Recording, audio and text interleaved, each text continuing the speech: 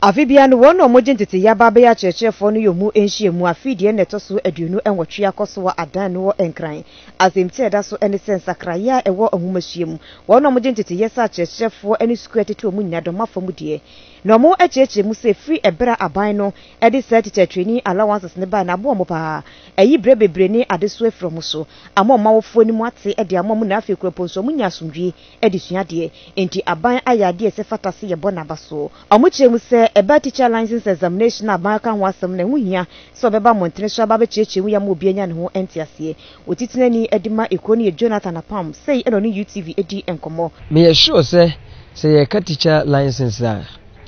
the asema ye bisa say ye gitum ana ye ntum no kra no me hu ni say ye ntimi kra entimi enkan no ho asem because akoye mmra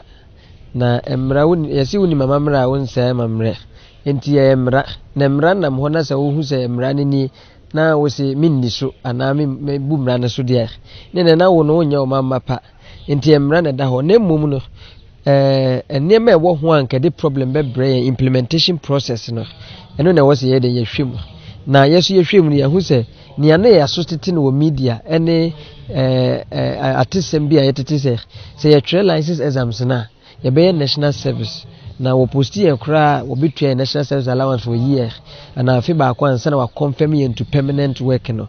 ye na Ministry of Education din komo National Teaching Council din komo ye ne pefise enye no kresa na mmom no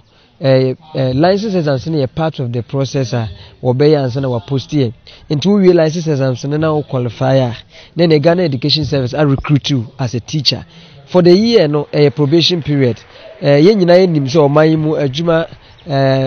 public service ni mu de say recruit you yetimi de to probation justify your inclusion na eno nkyere say after the year no say one performer you have fulfilled nsa na mu ye ba assess wan say wo ba mu no watimi akonkan kakra na wa confirm enti ne si last year post year no saa pepepe na ebeden ebesi na mum license exams ne keke na den ye betwere Dr. Evan Wusu Odro ya chwechweni edema NTC no ekasa no wa kire se sadwumedie na ban de eba mekire exams na mo betwere no ebebo mo ankasa license na ye be no yenjaye guswa bodawro enkrofo register enti no ye be no September 10th to 12th ebe guswa ye obebebi sasa na enti na mo yesa se ye be hwa se enkwada pi